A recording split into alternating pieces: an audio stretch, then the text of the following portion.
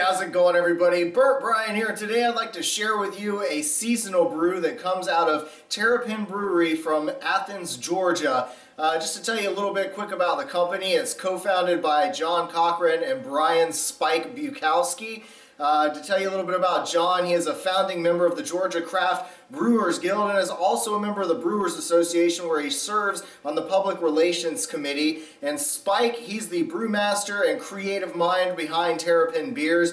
He began homebrewing back in 1993 and then went on to graduate in 1996 from the American Brewers Guild in California. And together, these two men are shaping the craft beer scene in Athens, Georgia.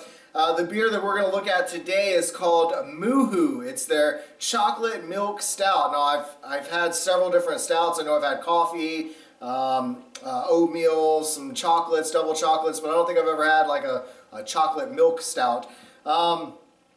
Just to give you a little bit of information about this, the IBU count on this is at 50. If you don't know what IBU is, it's basically the International Bitterness Units that's put together to, it's basically to measure the bitterness in beer. So a lot of times your lagers are going to be way down in the 1 to 10 range as not being very bitter at all. And as you go up to, like, say, a pale ale, you're going to be 100 because those are generally looked at as being a more bitter beer.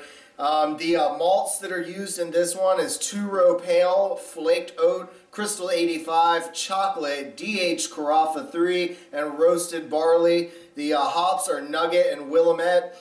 That also contains olive and Sinclair cocoa nibs, cocoa shells, and lactose, and it has a alcohol content of 6% per volume.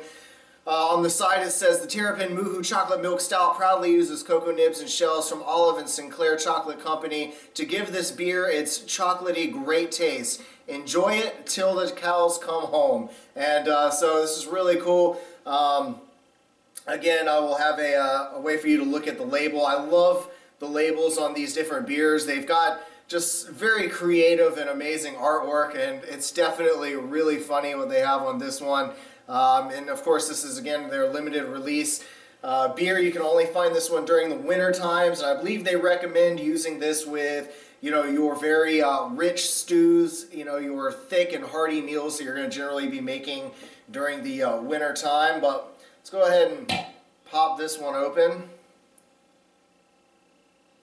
Oh yeah, you get that sweet chocolate smell that comes off of it. And again, I'll have a link down in the description for not only for Terrapin Brew, but also for Olive and Sinclair Chocolate Company, where they get their chocolates for this brew here. But let's go ahead and pour it here in the Pilsner and see what we got. Typical with your stouts, you've got a very, very, very dark beer, but it does have a very creamy head to it, a nice, thick, creamy head at the top. Very smooth smelling beer. Again, this is another one that for me would probably be more of a breakfast beer, dessert beer, those kinds of things. But let's go ahead and give it a taste and see.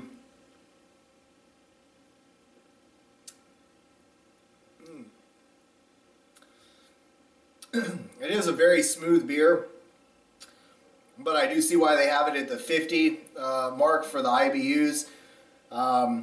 What I think they're trying to capture with it is they're trying to pull out that the bitterness that you get in the chocolate, that sweet bitterness that comes through in the chocolate, and that's definitely what I get in my palate, is this very sweet and yet slightly bitter flavor. It's a nice, perfect mid. It's not at all too bitter at all or under.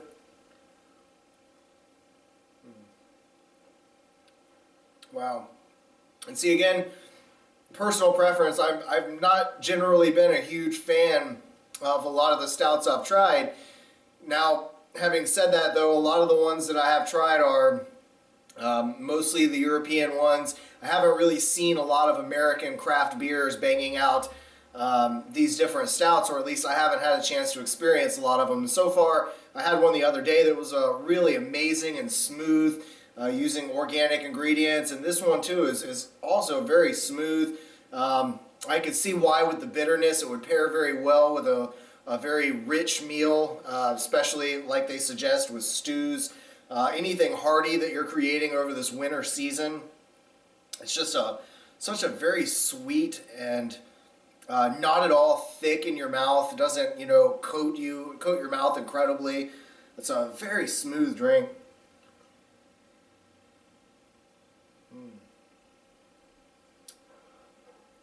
Wow, very, very tasty.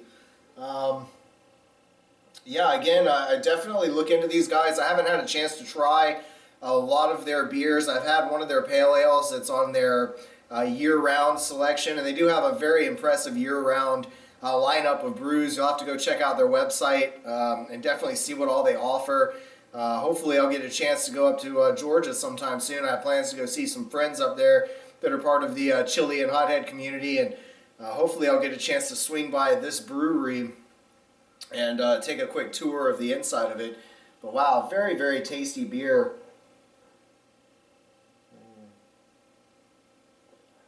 I love how that chocolate just comes through, and again, it's just that nice light bitterness. See, some people don't like bitter at all in their beer. You know, it's like pale ales. It's you're either a love it or hate it kind of thing. For me, I love pale ales. Always has. Since the first time I've tried it, I said that's great. The bitterness is awesome. You know, it's just it's really good, and this is such a nice balance.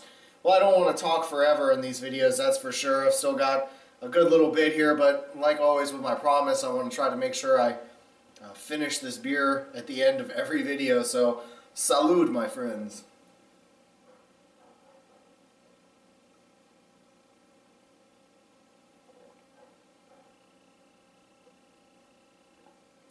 Wow. Very, very good. Again, just an all-around smooth drink. I definitely would agree that, you know, with the company as far as what you could pair it with, for me, it's almost the end of the night. I think I might go have some ice cream and maybe pour myself another one of these and enjoy it that way. But anyway, you enjoy the series so far, and I look forward to bringing you a whole lot more of these different craft beers. If you don't already know about all of these different ones, and this is a journey we can go on together, I do have some knowledge in this area, and I am expanding and learning more and more as I go along doing these reviews, and as I visit some of the local breweries and talk with the brewmasters there and the bartenders. But anyway, thanks for watching, everybody. Again, please join me on Facebook. I'll have a link down in the description. That's generally where it's the easiest for me to communicate with everybody. But again, throw me down a comment, leave me a you know, a criticism, or whether, you know, hopefully it's constructive. You know, like I always say, please don't be a dick about it. But, you know, definitely let me know what you think, and if there's anything you'd like to see me do, like to see me review, please throw it down in the description. Of course, I do take challenges and anything else, so just let me know what you got going on. Anyway, thanks for watching, everybody, and as always, stay toasty, my friends.